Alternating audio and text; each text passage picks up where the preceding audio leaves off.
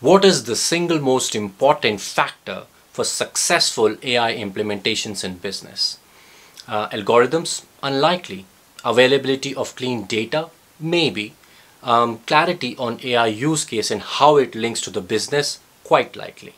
Hi, this is Aashutosh, CEO at Aiydec, the company on a mission to simplify AI implementation for businesses. And we are doing a series of information sessions on how businesses can use AI in a very simple way with lots of practical and real world examples. So let's begin.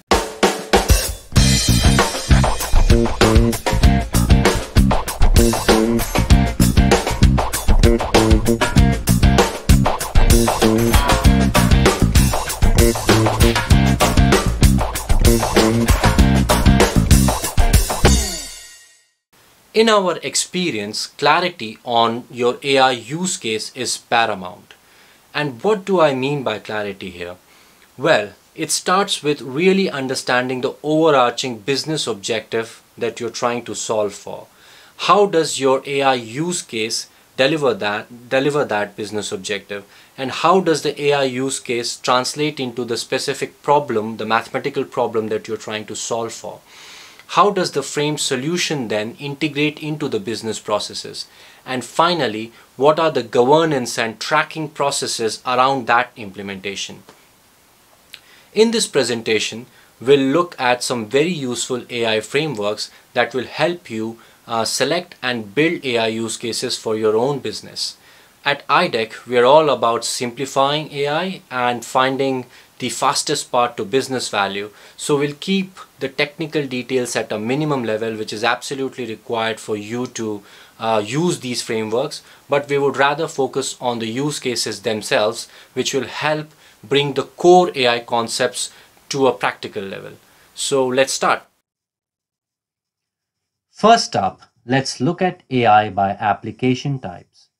Descriptive analysis is exploring historical data to find trends and answers to specific questions. Visualization with bars, graphs, and charts is key part to its delivery.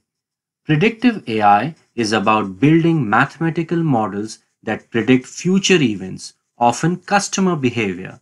They're also used to find natural segmentation in data that can be very helpful, for example, to understand the profile of your customers better.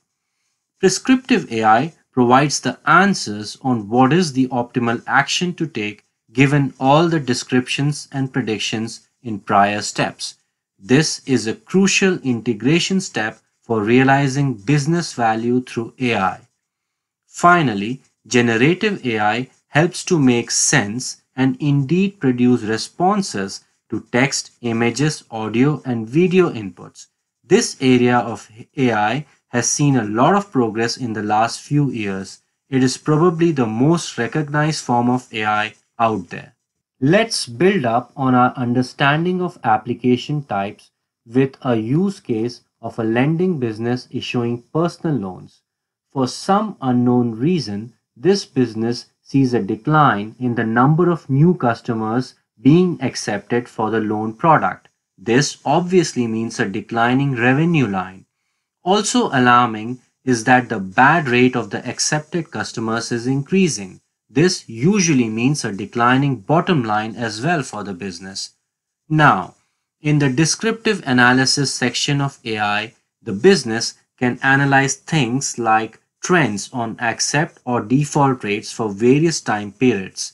Specific analysis on which segment of customers are most affected and why would also be helpful.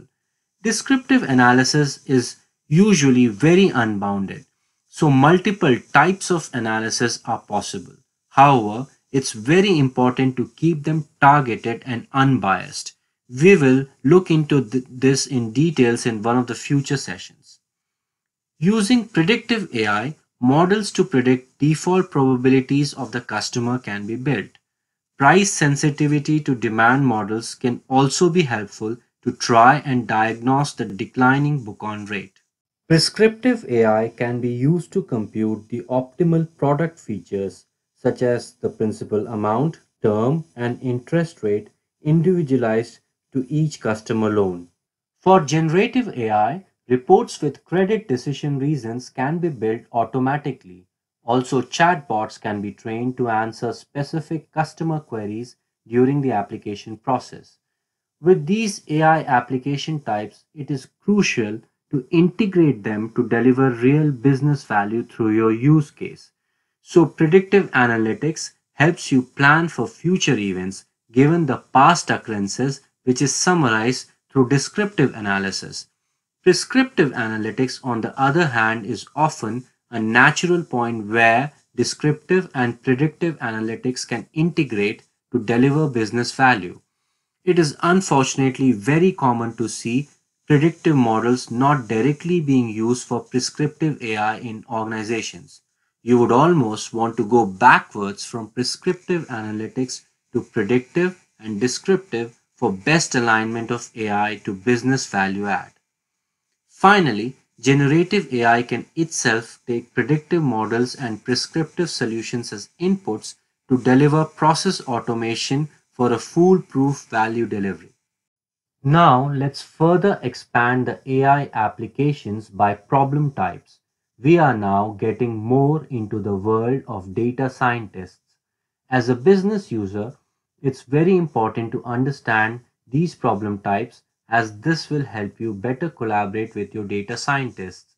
It is also a basis to understand the assumptions, strengths, and weaknesses of various AI techniques that we will further look into. Starting again with descriptive analysis, you could do some useful basic statistics like correlations or visualization of summarized data through graphs, charts, etc. You could also do some root cause analysis into specific things. Descriptive analysis is unrestricted by its very nature, and we will dedicate one of our future sessions to understand when it is useful and when it is just too noisy. For predictive AI, models can be built to classify entities into known classes, estimate a continuous value of an entity, or create new classes to group entities into. We shall look into these in more detail shortly. With prescriptive AI, you can optimize a business objective, recommend the right next action given a list of possible actions, and also rank order your recommendations.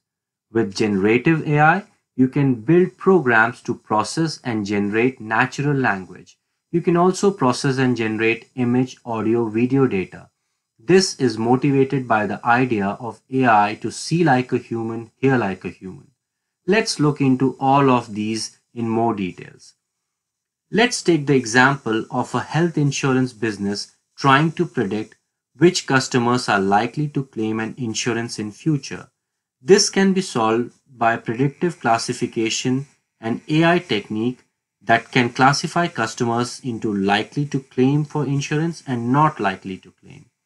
Now, if there are some customers making a fraudulent claim, a special classification technique called anomaly detection can be used. For predicting how much someone would claim if they claim, a predictive continuous estimation technique can be used. Forecasting is a special form of continuous estimation which can be used not just to predict how much someone would claim for, but also how that amount will be spread across time. For understanding predictive clustering technique, let's take an example of a credit card and personal loan issuing business. It could be useful to group the customers into behavioral categories for sales, marketing, and product optimization purposes. Predictive clustering is the AI technique to achieve this, and it creates the output categories directly from data. Of course, a human user could label the different categories into useful definitions later. Moving on to prescriptive optimization. Decisions such as increasing or decreasing the credit card limit for a particular customer can be optimized. You may or may not want the prescriptive technique to use the previously created customer clusters.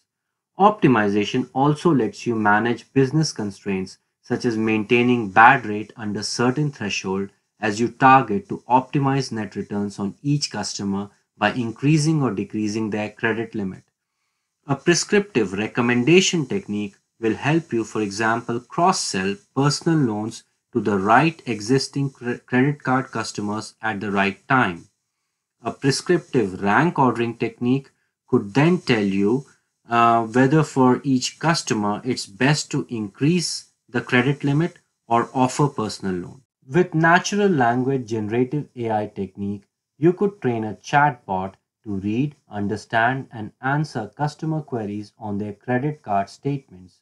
Of course, such an application will also use predictive techniques such as computer vision.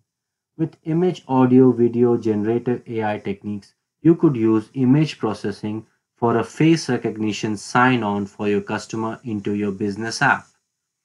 Now let's move on to the world of data scientists, as these AI problem types or techniques are themselves underpinned by mathematical algorithms such as logistics regression and neural network.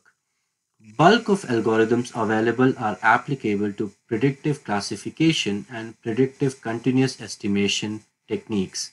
Many algorithms can indeed do both. Whilst the exact maths behind these algorithms may not be required for a business user, a general understanding is very useful to weigh strengths, weaknesses, and limitations of these techniques. This is helpful in making decisions when these algorithms produce contradictory results, and also to quantify uncertainty risks inherent in the algorithmic outputs. We will discuss these algorithms in future sessions. The final framework to understand is learning types for these algorithms. This may not be as relevant as prior frameworks for the business user. However, it determines the computational and deployment complexity of AI. Supervised learning, where inputs and outputs are both labeled by humans, is the most widely used category as it is computationally least complex of the three. Unsupervised learning, where the output data is not explicitly labeled, allows for a more free exploration of the input data. However, its computation and deployment is more complex than supervised learning. Finally, reinforcement learning is the most industry nascent category of the three. In this, the learning of algorithm happens through a certain proportion of trial and error, as the machine learns to maximize some predefined reward by finding the optimal action. This learning is most complex to compute and deploy, and so far mostly being used in gaming and robotics. Let's bring all the categories together to leave you with this final AI framework which will help you understand your AI use cases better. Hope you found this presentation on AI frameworks useful and relevant for your business. Please leave us some feedback so we can continue to improve on delivering guidance on AI implementation. Thank you.